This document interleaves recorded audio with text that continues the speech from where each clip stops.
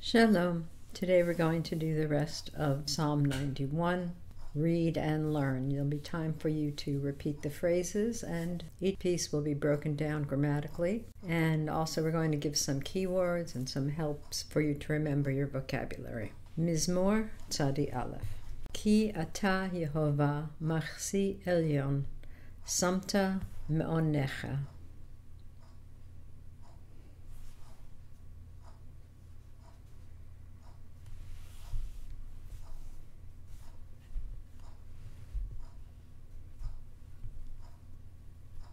Ki is a conjunction, usually translated as because. Ata is the masculine singular you. Yud He Vav He, the name of God. Machsi we have already discussed previously in verse 2, my refuge. Elyon we also discussed, comes from the preposition al, which means on. Elyon is the most high. Samta is from the verb lasim, to put.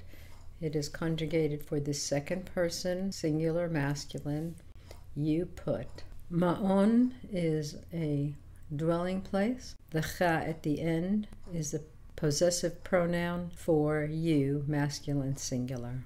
Because you have made Yehovah, my refuge, the Most High, you set it as your dwelling place. Ki ata Yehovah machsi elyon, samta me'onecha.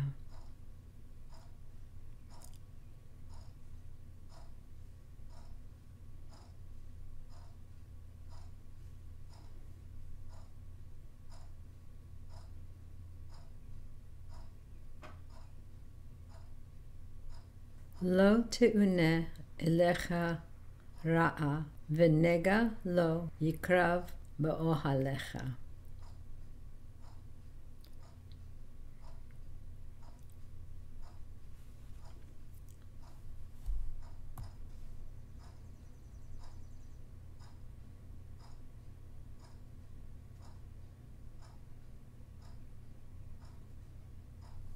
Lo is the negative particle. Te'uneh comes from a verb ana. It is in a passive form. It means that something happens. It's in the female third person imperfect. We'll see why in a minute. Elecha is the preposition el, to, with the personal pronoun you, masculine singular. Ra'ah means evil or bad. This is the feminine that is governing the te'uneh. The vav is and. Nega is a plague. Lo is the negative particle. Yikrav is a verb which means to approach. You can remember this from the word korban, which is actually spelled with C in many places. It appears in the New Testament in Mark 7:11, where Yeshua tells the people, if someone says to his father or mother, this gift that might go to you, instead of that is korban, something that the donor has determined is consecrated to the temple. They're taking something that they could use to benefit their parents, and instead he's saying, this is korban, I've given this over to the temple. So it appears actually korban in the Greek manuscript coming directly from the Hebrew. The whole concept of sacrifices, which this verb is associated with frequently, is that your sacrifice brings you near to God. So we have this form, yikrav, it will come near to you. In this case, a negative, it will not come near to you. Ba is the preposition in. Ohel is tent. The cha at the end is personal pronoun your, masculine singular.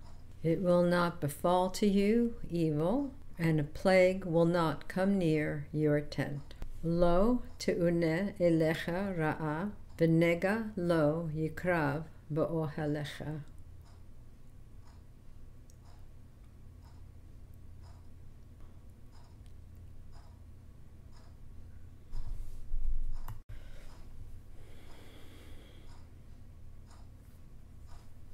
Ki mal'achav yitzaveh lach l'shmorcha b'chol drachecha.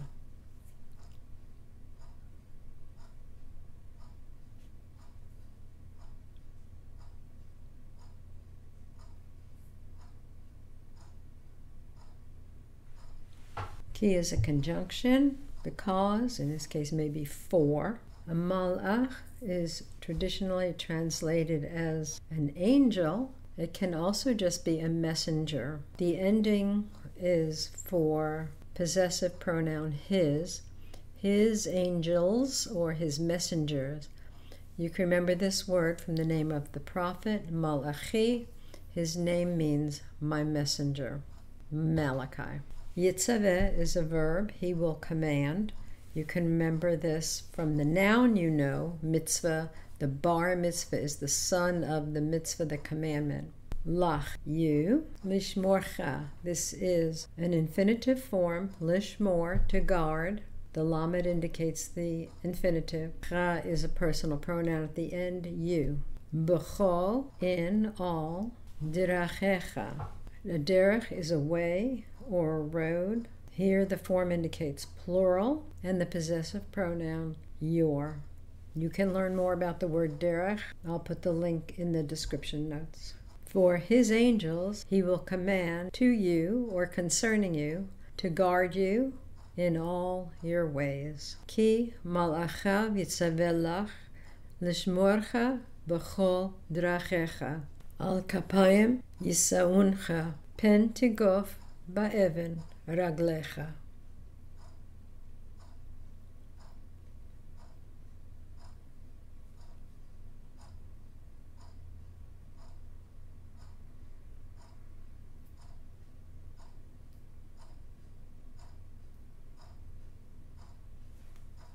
Al is a preposition on. Kapayim comes from kaf, which is the palm of the hand. It's in the dual form. For dual body parts, we have a special ending ayim. Kapayim. Yisauncha. The verb is nasa, to lift up. It's a drop letter imperfect. The cha at the end is for you.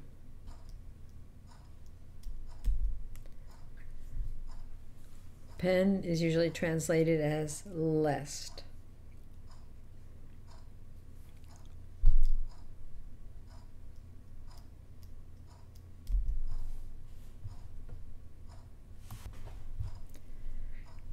Tigof is from the verb nagaf, to hit or to strike.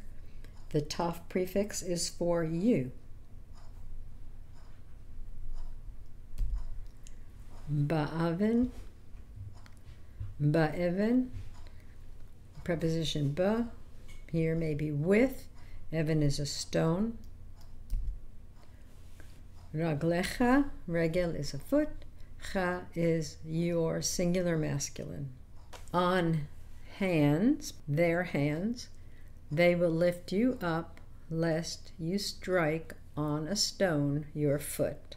Al kapayim yisauncha pen tigof ba'even raglecha.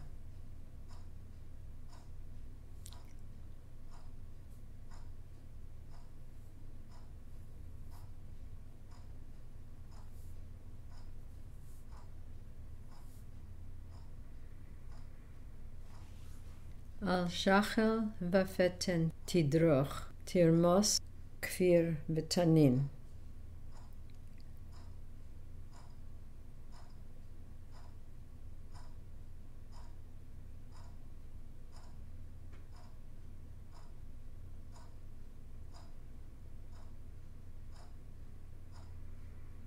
Al is the preposition on. Shachal is not so common word for lion. The vav is and. Feten is translated as some kind of snake.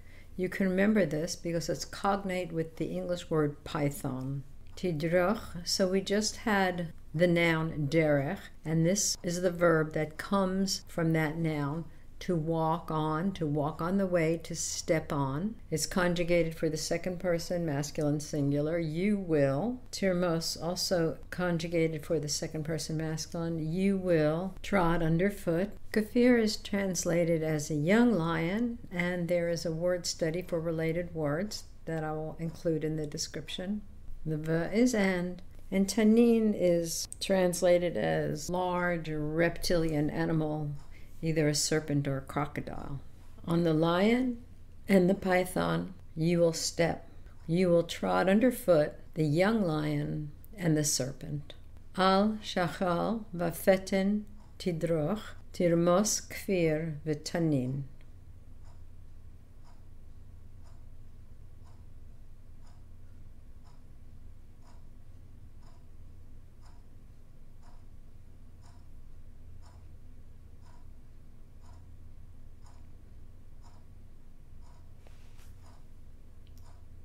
Kivi chashak va'afaltehu, asagvehu ki yada shmi.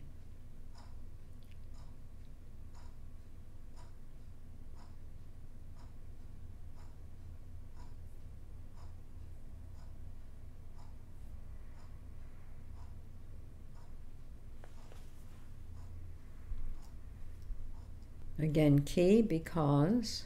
This V is the preposition in and the personal pronoun me, in me.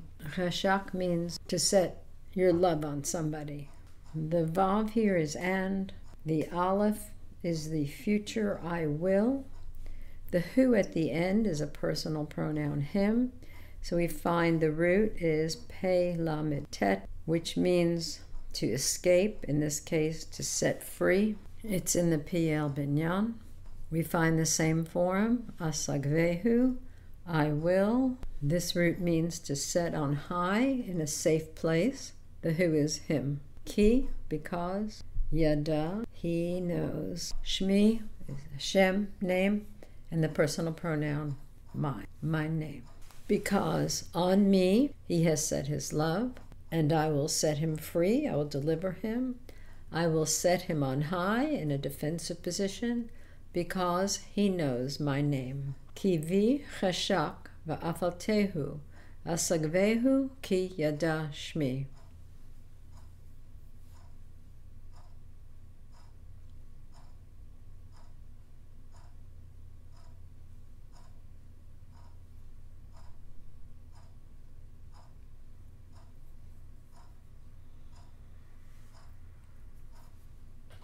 Yikra'eni ve'enehu, imo anochi v'tzara, achaltzehu ve'achabdehu.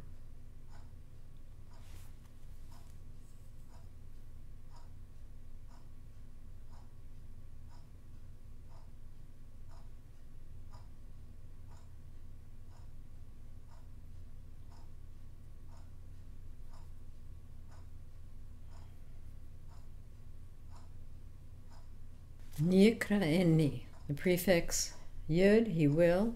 The ni at the end is me. Kara means to call out. The vav is and. The aleph is I will. The hu at the end is him. The verb root is oneh, to answer. Imo is the preposition im, which means with. The vav at the end is him. This is not used so much in modern Hebrew. They tend to use the other preposition that means with, which is aleph tav, ito. Anochi means I. There are two words for I, ani and anochi, and they are used interchangeably. The bet is in. Tzara is trouble. It has to do with a tight place. The aleph is I will. The hu at the end is him. The verb chalat has to do with also with setting free, to deliver. There is a ceremony for a man who is obligated to marry his brother's widow, and he doesn't want to do that. And so the ceremony involves the widow removing the man's shoe, and he has to walk home barefoot. Now, this ceremony actually is shown in the book of Ruth, but it doesn't use this word chalatz. But in Deuteronomy 25, it does use the word chalatz. There is a word which does not appear actually in Tanakh, but it appears in the Talmud. Chalitza is the name of that ceremony. So it has to do with releasing the man, his shoe, and the man from the marriage obligation.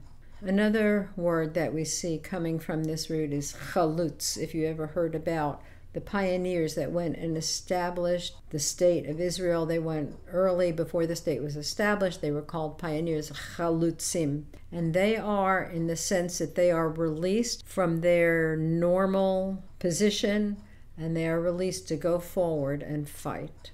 And the same formation, va'achabdehu, the vav is and, the aleph is I will. The hu at the end is him, And the root is kavod, to give honor. He will call me, and I will answer him. With him I will be in trouble. I will set him free, I will deliver him, and I will esteem him, and I will honor him. Yikra'eni ve'enehu, imo anochi v'tzara, achaltzehu v'achabdehu.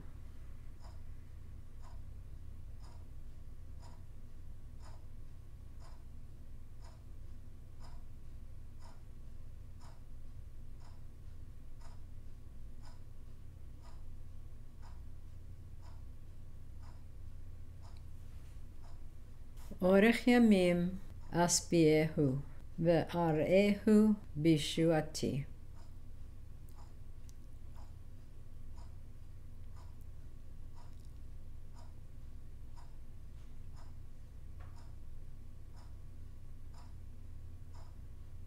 Orech is the length, yamim is days, and we already had this phrase in Psalm 23:6. V'shavti bebet Yehovah le'orech yamim, and I will dwell in the house of Yehovah for the length of days. Again, the aleph prefix I will, the hu at the end him. The root here, sin bet ayin, means to be satisfied, to be full. It's in the hifil. The yud tells you it's in the hifil. Again, vav and, the aleph is I will, hu is him, and we have the verb to show. It's not to see. It's in the hifil, it's in the causative. I will cause him to see. It's a little difficult to see in these verbs with weak letters. I will show him. I will cause him to see. The bet is the preposition. The verb requires a preposition. It doesn't require a preposition in English, but it does in Hebrew. The T at the end is mine. Yeshua, you know, the name of Yeshua means salvation. With length of days I will satisfy him, and I will show him my salvation.